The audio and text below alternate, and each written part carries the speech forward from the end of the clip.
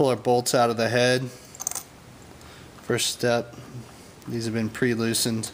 You do want those down cranked tight when you put them back in.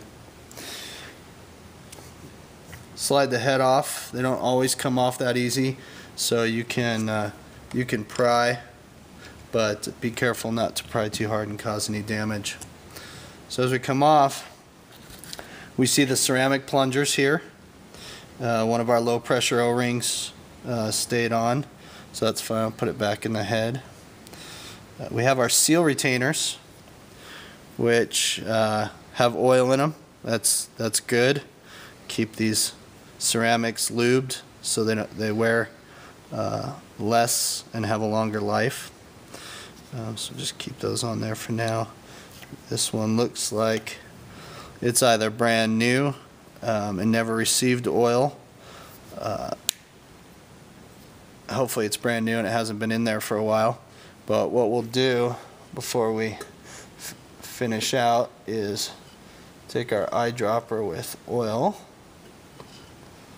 and we'll apply oil all the way around and saturate this nice and good, because if it gets wet from bad seals and it gets waterlogged, then it'll never take oil. So we'll saturate that good before we put it back together. Alright, so inspecting our cylinders, they look good. No cracks on them. If there's cracks, it can allow water to travel back behind the bolt and into your case, putting water in your oil, which is very bad. If you're using cat oil, then the white milky mixture of water and oil will come out the top. So that's a sign that you've got water either cheating on the seal under the bolt, or you have a cracked plunger. Typically it's not a failed oil seal, because then oil will come out this way and not water back in. If you're using regular oil, that's fine, except for when you have that problem, because the water will go back into the case and the oil will rise.